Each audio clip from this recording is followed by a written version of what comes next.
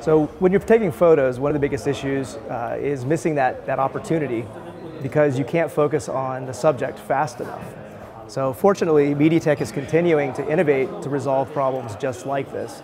So I'm actually a photographer, so this is a technology that I'm really interested in.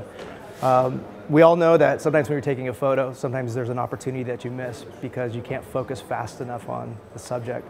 So what MediaTek has done is they're basically continuing to innovate to make sure that they solve problems just like this. And so they're introducing InstantFocus, which basically reduces focus time down by 1/2 of a second. So in addition to improving standard focus speeds, InstantFocus also improves tracking focus. That's basically when you're following and trying to focus on a moving subject that may be moving toward you, away from you, or from side to side, to ensure that you always get a clear shot. InstantFocus does not stop with just photos. It works equally as well when shooting videos. So what's happening here is we're demonstrating the InstantFocus technology.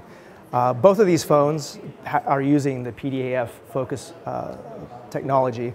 The one on the right is a competitive solution. The one on the left is MediaTek. And as you can see from this demo, you can see how quick the MediaTek solution actually arrives at the focus point compared to the competitive solution. And this is basically demonstrating that 1/2 a second gain in focus time. So if you're looking for an improved photo experience, you will want to keep your eye open for devices that are built using MediaTek technology and include the InstantFocus feature.